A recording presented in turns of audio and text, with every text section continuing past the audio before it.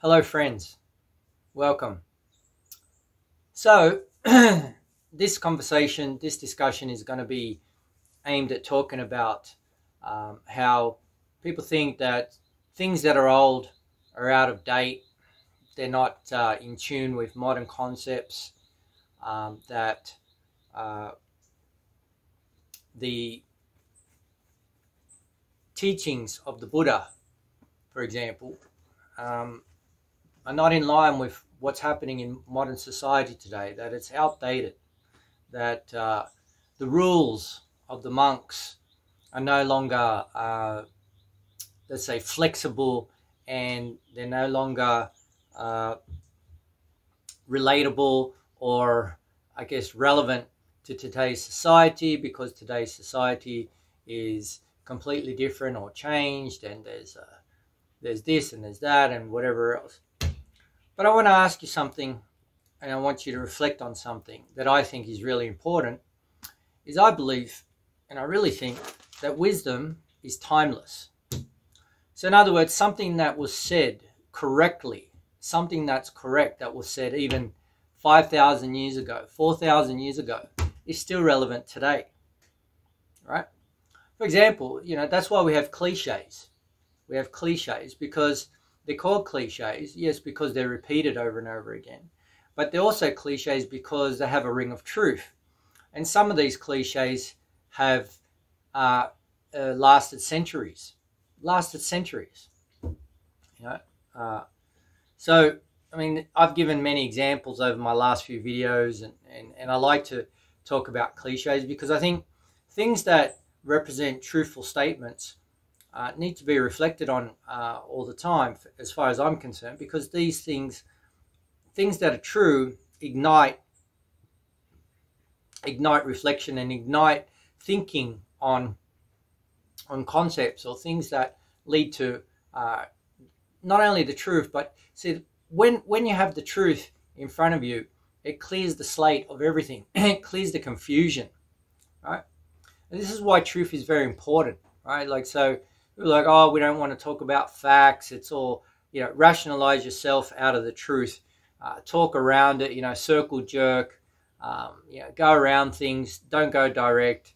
Don't talk about things as they are, things like this. See, for me personally, I think that just leads to more confusion and doesn't settle the mind. It doesn't relax the mind or relax.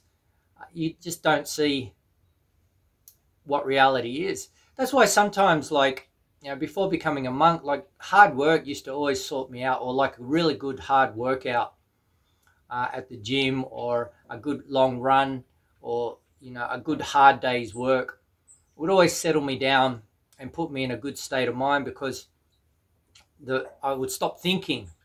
I would just stop thinking, and I would just work and get into what I was doing.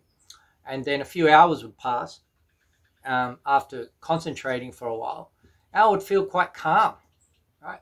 So, that's in the lay life. Now, as a monk, of course, we do a lot of practices to go even beyond this state of mind. But the state of mind of being clear, of being peaceful, and having a sense of like clarity, right, only comes from the truth. Only comes from seeing things as they are. Now, as far as the rules in Buddhism, which seem to always get the elbow from modernists or ex-Buddhists or ex-monks or people who think that they're outdated or feel that they're too restrictive, and et cetera, et cetera, et cetera. Well, we have to understand why the rules were put in place in the first place. They're not life. It's not a lifestyle. The rules weren't put forth because we're living a lifestyle. The rules are there to help you realize the goal. You see, and this is what people are missing. Like, for example, if you want to become a gold medalist, if you want to win a gold medal at the Olympics, you have to live to a certain discipline. Otherwise, I mean, it's hard to make it as it is. But to get into the top 3, at least, right, and compete against all the other people around the world for the same prize, the same goal. If you don't have discipline and a structure, in other words, you'll have to stop going out at night. You have to stop taking drugs or alcohol if you're doing that. You will have to stop going to shows, entertainment. You have to get up early in the morning. You have to watch your diet. You have to live by a strict protocol, practice a strict protocol. Man, you're living by the strict protocol because there's a goal at the end. So it's not a lifestyle. Lifestyle doesn't really have a goal, right? It's just a lifestyle of the family where you just live together. You work, you eat, and you just be with your family. The goal is just to have harmony and just be with your family. But the gold medal is a specific goal, is a specific objective, right? So you're honing your mind, and you're honing all the factors of your life towards that goal. So, and if you're not strict with it, if you're not tight with it, not too tight, but if you're not tight with it, if you're not, putting it down and doing it, it's very hard to get to that next level, right? And this not only, not just for a gold medal, which I consider in sports is one of the hardest things to do, but anything else. But anything else in life that's worth doing. Like if you want to save up, if you want to save $2 million to buy a house, right? You have to watch your budget. You have to, you have everywhere you go, when you're spending your money, you have to live by you have to have a certain discipline with your money in order to save that amount of money, which is hard to save for most people, right? For the general population, right? So, to save $2 million, for example, will require you to really watch your spending and how you spend and what you spend. You'll have to be more ingenious with your living methods. For example, your cooking, you might go shopping, or you might go to local farms, buy in bulk, and you learn how to cook yourself. You learn how to use methods that don't use a lot of electricity and et cetera, et cetera, et cetera. So you're trying to cut the budgets. So the rules, the Buddha set forth the rules for many, many reasons. And when you study the rules, they have a deep wisdom to them. But the aim of the rules is to keep the monk morally correct, to keep the monk with karmically correct. In other words, to keep the actions in line with wholesome deeds, right? To keep the speech in line with wholesome speech. To keep the mind, to develop the mind in a certain way that leads to realization. And this is already difficult to do because there's a big battle between mind and distraction, right? Now we know the mind and the brain are two different things. They're like chitta, and as we say it in Pali, and brain are two different things. The brain is a computer network in Buddhism. It is the base of the six senses. It is the base of nama in terms of brain, and it has a role in function and things like this. But the chitta is a different thing. The mind is a different thing. It's not tangible. It's tangible but not tangible. The brain is tangible, right? You can cut the head and find the brain, but you can't cut the body and find the mind, right? So the mind is very elusive. But in Buddhism, the Buddha talks about chitta and the states of chitta and et cetera, et cetera, et cetera. And talks about the importance of developing a steady mind. A steady mind, to get to a steady mind, requires a huge amount of discipline, and to stay there and to maintain it and to keep it steady requires one not to be distracted or to go through the senses all the time, to be going up through upatan, or upadana, what we call clinging to the six senses, always going out through the eyes or the ears. And this is very difficult to do because it's ingrained behavior. It's actually biological. And as I said before, as human beings, we're much more than that. If you focus on chitta and understand that there is constant, there's the constant round of rebirth in Buddhism. I'll talk about that another time because that's another subject. Don't want to go off on tangents. But the constant round of rebirths, the chitta goes on and on and on, right? So the human being is just for this life. Next life, we don't know what's going to happen, right? So the fact that the human being, it's like a machine that has its own biological network, neurological network, its cardiovascular networks. It has its own function. But the idea is to go beyond this because we're trying to talk about the state, the deathlessness state, right? So to me, this seems that it would require a set of parameters, a set of conditions that you would need to live by in order to realize that goal, right? Now, achieving that goal is more of a modern term. Achieving a gold medal, that's an achievement. But in Buddhism, it's even harder than that. We're trying to realize. So it's art mixed with science, mixed with discipline. It's not so simple to do, because you can't really consciously will realization. Otherwise, most of us would have done it a long time ago. It's a thing that has to come through art form and science. And as I said, discipline, repeating those three qualities, all mixed together. And hopefully at the end of before you die, you realize the truth. You realize Dhamma. You see the Dhamma, right? You realize the cessation of dukkha. You're able to abandon ignorance. You're able to abandon craving, clinging, all those factors, right? Avidya, ignorance, okay? So when ignorance is abandoned, right, it leads to nirodha hoti, which is the cessation of dukkha, right? Which is what our aim is, particularly in my tradition anyway. I'm not talking about Zen or other Mahayana sects or things like that. I know not much about what they do and stuff. I'm learning more about it. But ideally, like, I don't understand what the problem is when you're trying to achieve something and you live to a certain discipline. And why this discipline, see, everybody comes to attack this discipline rather than just admit it, that you just don't want to get out of your comfort zone, that you want to be lazy, that you want to indulge, that you want to have sexual desires, you want to fulfill sensual desires and sexual desires, you want to fulfill indulgent desires, you want to fulfill things that have nothing to do with the goal of the Buddhist path, of the Noble Eightfold Path, for example, or the Four Noble Truths. Why don't you just admit it, people? Just be truthful, right? You just don't want to do it. That's what it is. It's got nothing to do with the discipline. So, in other words, if you go to the gym and the trainer is telling you, all right, I want you to get up at 5 a.m., do 2 hours of yoga, have oats and milk for breakfast. No milk, no sugar, no honey, nothing, just plain, right?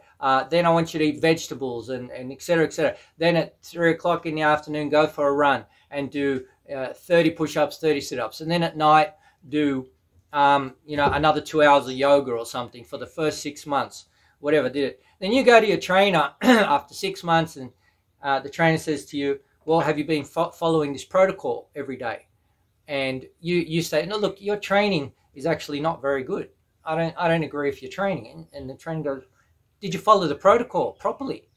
And you say, no, I just did it when I felt like it.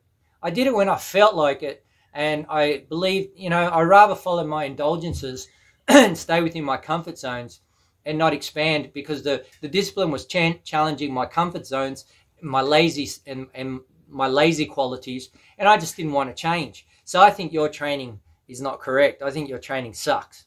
I mean, that's what most people are doing, because if you understand discipline, if you understand achieving something or realizing something, it requires a structure of sorts, right? No matter what structure it is, but it still requires some kind of structure, some kind of engaged focus where you're compromising, you're trading off, and you're eliminating certain things or sacrificing certain things in order to get to this higher place, right? So you shackle off certain things to do this. Sometimes for certain goals, you can't talk to your family, or you can't see people, or you can't acknowledge things because you're focused on something, right? So this is a trade-off. This is absolutely normal in things. So I hear these people talking about this stuff, but really, just admit you're lazy. Admit that you're attached to your comfort zones, and be truthful to yourself. Like, the worst thing you can do is lie to yourself and tell yourself things that aren't true. Remember, truth really settles things. It really, really settles things. It always establishes clarity and gets rid of the confusion and gives you solid ground to work on. So instead of criticizing the rules and always trying to bring in the modern concept, like modern life, oh wow, really skillful. Look how out of whack we are. We're aborting child. It's legal to abort children after 20 weeks, it's legal to abort children, for example, right? It's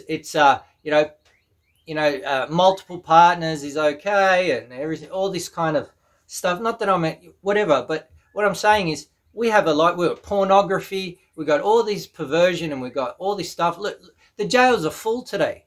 Murders all over the place.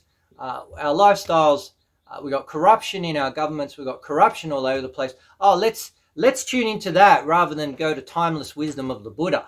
So this is where you're not going to get anywhere with me. Like, this is where you get the solid war of the hand, right? You get my hand, because you get the hand, because really the timeless wisdom of the Buddha will last. If the Dharma lasts 10,000 years, I bet you in 10,000 years the Buddha's wisdom will still be more than relevant in the society of the day. Because it's not, the Buddha had realized everything. He developed his nature. He developed everything to full capacity, which today very few people have done that. We've got scholars who are like intellectually, or the intellectual faculty is quite developed, but we don't have many people who have a lot of wisdom in our society. Like, show me someone who has a lot of wisdom. Suggest it in the comments, and I'll have a look, right? Okay, so try to really understand the difference between what wisdom is timeless. Truth is timeless. The truth is timeless. It's like you look at the sun. The sun's there. There's no confusion, right? There's no confusion about the sun, right? But if the sun was to go away, we'd be all, the earth wouldn't last very long, would it? Right? So, people, listen to me carefully. Don't blame things that you can't do because of your own laziness or because of your lack of will to do them. Just admit up to it straight away. You're too lazy, or you're attached to your comfort zones, or you're attached to sensual desires, or you think in a certain way and you don't want your thinking to be challenged, or you don't want to have the paradigm shift, right? You're anchored into a philosophy and you don't want to be rocked out of it. Well, that's your own stubbornness. So, and you will suffer because of that. But remember, to achieve like your total capacity as a human being, to fulfill your or to engage your full power, your full capacity as a human being, requires a certain structure. And I don't think there's a better structure in terms of the Buddhist goal than the Vinaya, than the discipline the Buddha set forth. Okay, so that's how I see it. So that's my little pushback on all these ex-Buddhists, or people who are not Buddhists, or people who claim to be Buddhists, and they're always trying to criticize the rules, change the rules, say the rules are outdated, and all these kind of things. Look, just admit that you're not willing to change. Admit your laziness, and be truthful to your own sensual desires. Be truthful to your own attachments and to your own defilements first, before you go out and start claiming, that Buddhism is too orthodox and all these kind of things. I just don't. Would you call the training of an Olympic athlete orthodox because it's really strict? I mean, it's silly, right? So there's people talk like this all the darn time. I'm tired of it. So I thought in this video I'd address all these things and let you know where I stand in it and how I think about it, right? Now, I've always been tuned into a strong discipline in my life. I started off with martial arts and sports and things like this, and I realized, and I had a personal life that wasn't so disciplined, which was over time, which kind of I started to understand that the sober mind and discipline is the key to everything, because it's not just financial success, it's mental success. It's being mentally healthy, mentally sober, which helps you with your daily activity. And I'm not just talking about sober from drugs and alcohol. I'm talking about sober and drugs from telling lies, from lying to yourself, from laziness, from desires all the time, attachments to certain things, attachment to comfort zones. Sometimes you need to detox out of that. That's not being sober. You're just drowning in your comfort zones and drowning in desires and sensual desires or attachments to certain living conditions, right, or features, that's not good for you. That's not a sober mind. That's not what I'm talking about, right? In terms of people just think, make the mistake, I'm just talking about alcohol and drugs. I'm not talking about that. It's a lot more than that. A sober mind requires really to be able to see things with clarity, see things as they are, and to be really locked in to a mindset that's always seeking truth, always seeking Dharma, always seeking what's really going on, to get underneath it all, to really see what's going on underneath. And that requires a certain diligence, a certain discipline, and a certain aptitude, and a certain application, a certain consistency, right? And a persistence. So all those things I just mentioned don't come easily, and they don't just happen in one day. They have to be applied every day, right? Because we're talking about achieving the excellent goal, right? The excellent goal, the highest goal in Buddhism, right? May you grow in Dharma. Thank you for watching the video. If you enjoyed it, please subscribe and share with your friends.